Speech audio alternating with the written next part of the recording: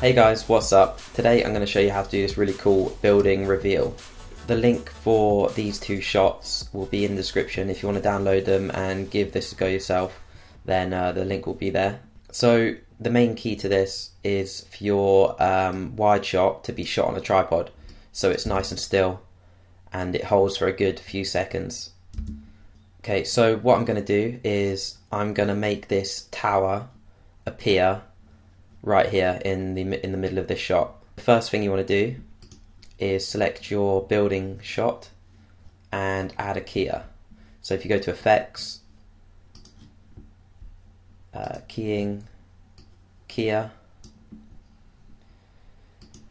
and you want to go to Sample Color.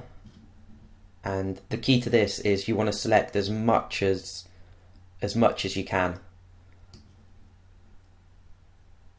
and that'll give the best effect. And then you just want to tweak it until you've got a really nice image of your building without any of the other parts in shot. Okay, so that looks pretty good. And once you've done that, you want to bring your shot over your tripod shot. So the start of the clip, you want that to start wherever you want it to fade on. So as my shot stops, I want to fade it on there. And now we're just going to use the transform tool to resize it and put it in place. Okay, so you see how you got this sharp edge here, and it just doesn't look realistic. What we're going to do is add a mask. We're going to add a mask to the bottom just to feather it a little bit and kind of make it look like it's coming from the ground.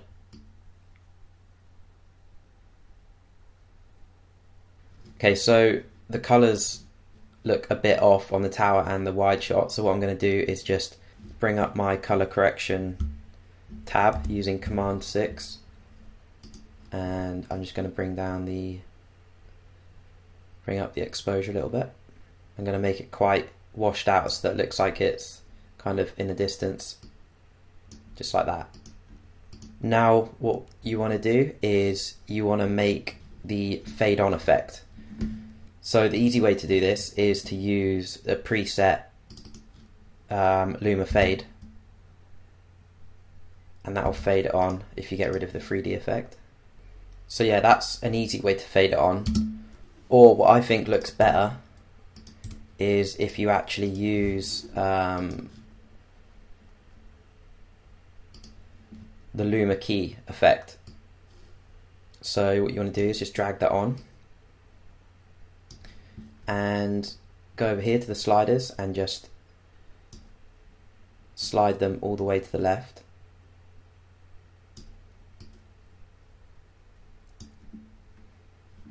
Hit the keyframe button and then scroll along and then just slide the sliders back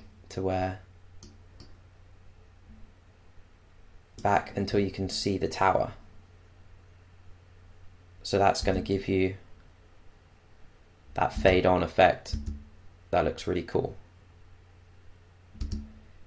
And so yeah, these sliders, you can start them the other way and it will just change the effect a little bit. Let's have a look.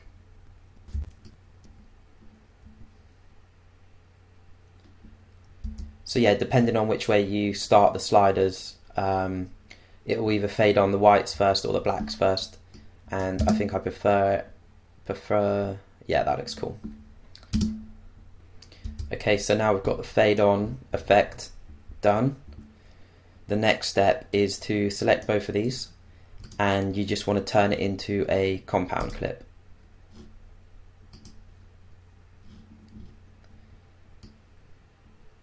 And now what you should have is that. Next step is to add a bit of movement, and you just want to go to the effects and we're going to search for the handheld effect and just want to drag that on. and now this is going to make it look like it was filmed handheld.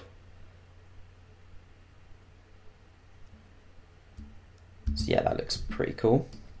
So what I also did to the short edit at the beginning was add in some clouds behind the sky and in front of the tower as well, just to kind of make it a little bit more realistic.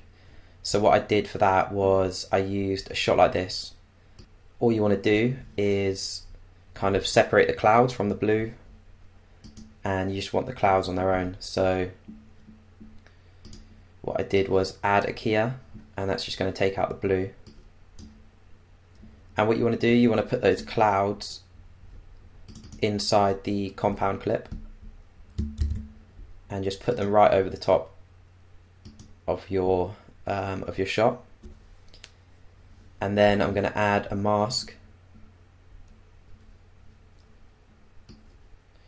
So I just want these clouds to show up sort of just really lightly at the top of the shot. So I'm going to use this mask and just put a nice big fade on it.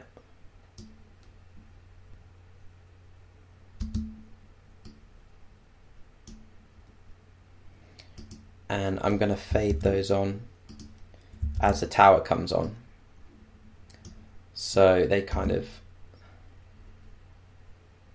gradually fade out, fade in, and I'm going to turn the opacity down on that. So this is how it's looking right now.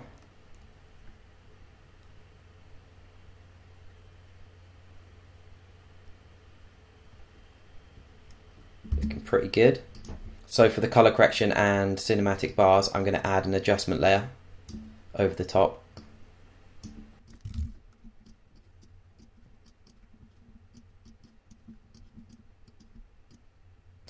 And the LUT I'm going to use is the orange dolphin. I've got a free download link for this LUT if you want to check that out in one of my older videos. So let's see how that looks.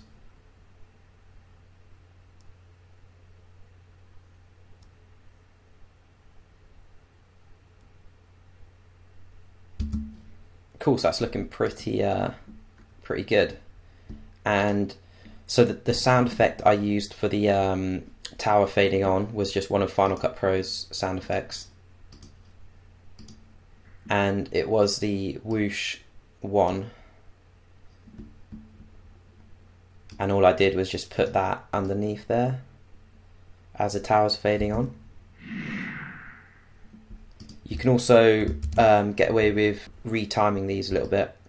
So if you select the audio clip and hold Command R, then you can actually slow them down so it lasts, so it fits a shot a little bit better. So you can see there's like a sun reflection from the original tower shot, and what you can do to make it look a little bit more realistic is you can add in the Nova effect. So what I'm going to do, I'm just going to scale this up, and I'm going to turn it into screen mode in the blend mode.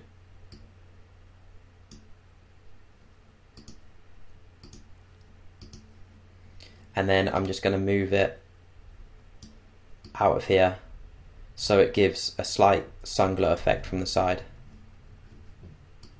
Just a little subtle thing you can do to make it a little bit better. So yeah, that's the effect. The links for the these two shots will be in the description if you want to download them and give it a go yourself. Hope you guys enjoyed it, and I'll see you in the next one. Do you even miss me sometimes?